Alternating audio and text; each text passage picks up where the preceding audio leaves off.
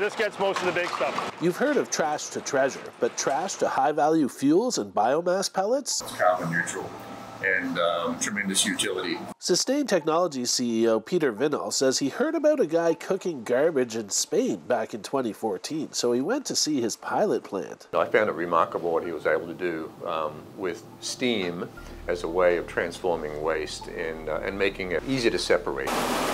Within 6 months, Sustane was launched, but not in a big city with lots of garbage to work with.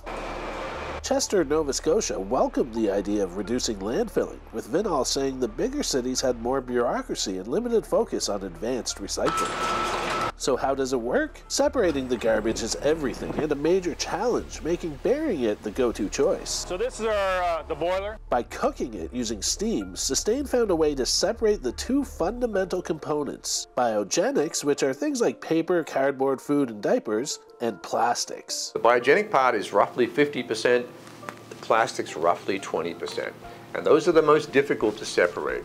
But by using steam, we're able to turn the biogenic part back into fibers. And the plastics that are all different kinds of plastics in different shapes and sizes and densities, at the right temperature and mechanical action, we cause those to shrink into hard pieces. So now we've got hard pieces of plastic and really little fibers. Now we can use pretty much off-the-shelf technologies to separate and clean.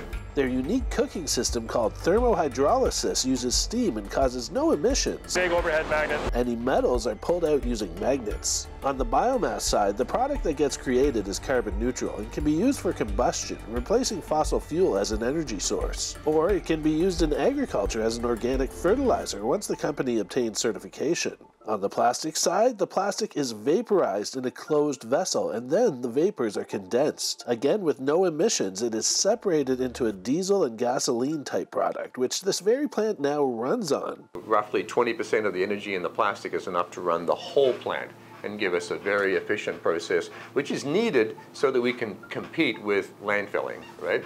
Landfilling is a cheap solution, it's a bad solution, but it's been the solution that has been universal.